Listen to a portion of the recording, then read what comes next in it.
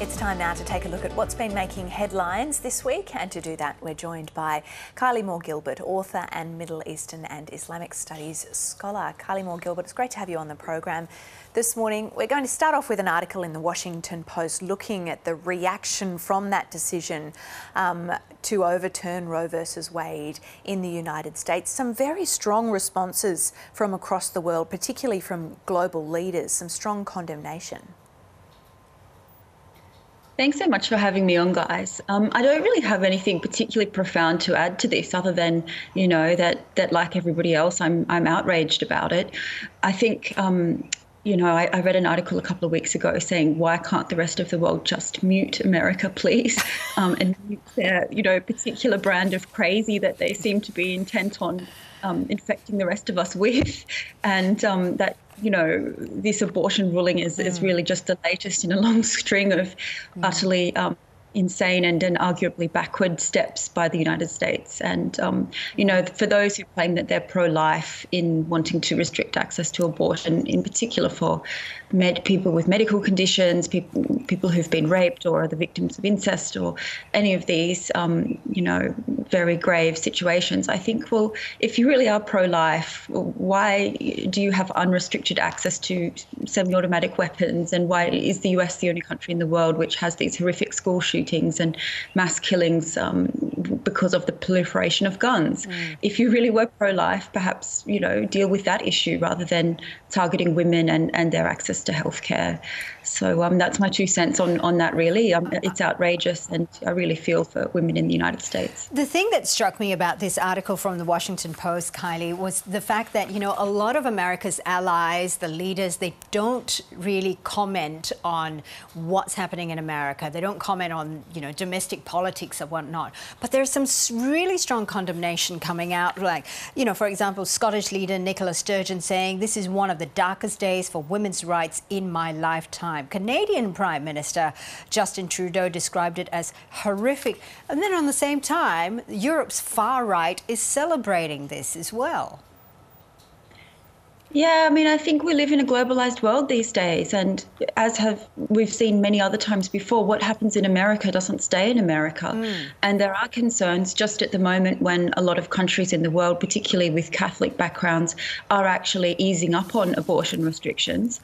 America's going backwards, and that might actually influence some of these other nations to go backwards themselves. I think Poland recently criminalized abortion, and that's really disturbing. So unfortunately, what happens in America doesn't necessarily stay in America, and that's why we've seen world leaders and also protests in the streets in other countries throughout the globe as well as a result of this decision. Yeah.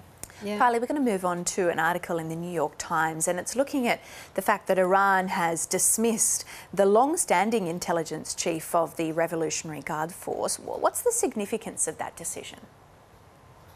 So this is actually very, very significant within Iranian domestic politics, and has a huge impact for not only the many thousands of innocent people who've been tortured and thrown in prison in Iran as a result of this man, Hossein Taeb's paranoid, conspiracy-fueled view of the world, but also for the dozens of foreign citizens who remain in Iranian prisons, just like I was. This man, Hossein Taeb, is responsible for my unjust arrest and incarceration, but also that of the other 3 Australians who we know were also arrested by the Revolutionary Guards Intelligence Organisation, of which he was the head and has been the head from its inception.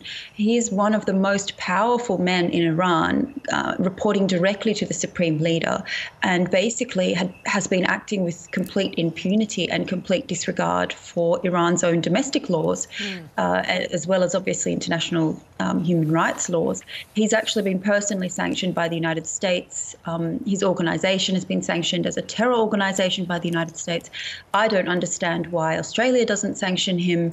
I actually put forward a list of names last year to Maurice Payne's office, and his name was on there. He's a well-known torturer, a human rights abuser, sponsor of terrorism, and I think Australia should also sanction him. But his removal is indicative, really, of a power struggle within Iran that's happening right now, in particular due to Israel's alleged targeting and behaviour within Iran's borders, you know, killing of nuclear scientists, killing of prominent IRGC officials allegedly, you know, assassination of Mohsen Fakhrizadeh, the one of the IRGC commanders heading up the nuclear program, with a remote operated machine gun, which is just, you know, fantastical, really.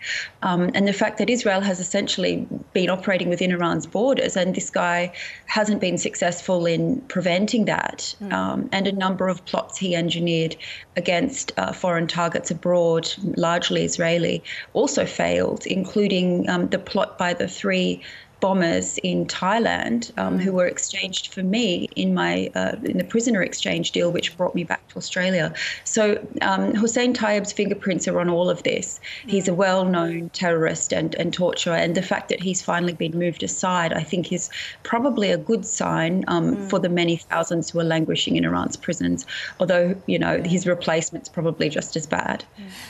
Kylie, we want to very quickly touch on the last article, and this is from The Australian. It's an interesting one because it points out, while there's a lot of public outcry over Julian Assange's detention, there's not as much outcry over the Australians that are being detained in China. You know, we're talking about Yang Hengjun here and Cheng Lei as well.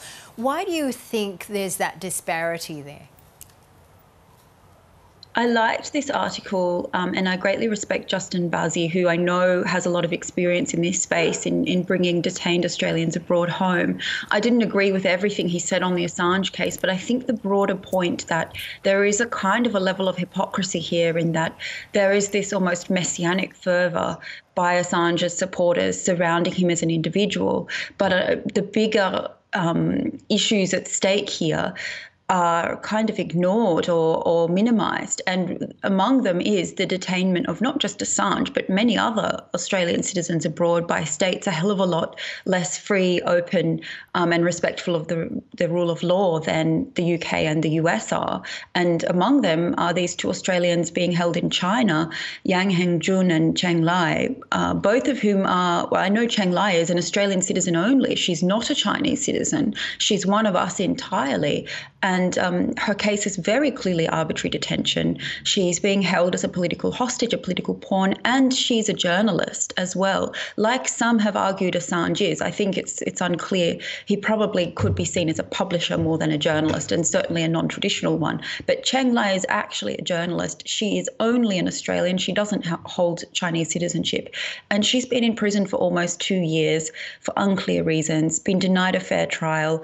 Yang Hengjun is a brave pro-democracy writer who's also been thrown in prison in China, and his prospects are even more dire than that of Cheng Lei. And we have not really seen much coverage of this issue, particularly in contrast to that of Assange. And we have other Australians, Robert Pether in Iraq, Sean Turnell in Myanmar, who are very clearly also arbitrarily detained. And I'd like to see this issue being brought up much more, not just about Julian Assange, but about some of these more clear-cut cases of arbitrary detention and political persecution by states which are less free and fair than, you know, the US is. And we should be really standing up to support our citizens, all of whom are detained abroad, not just, you know, calling for government intervention in the case of Julian Assange.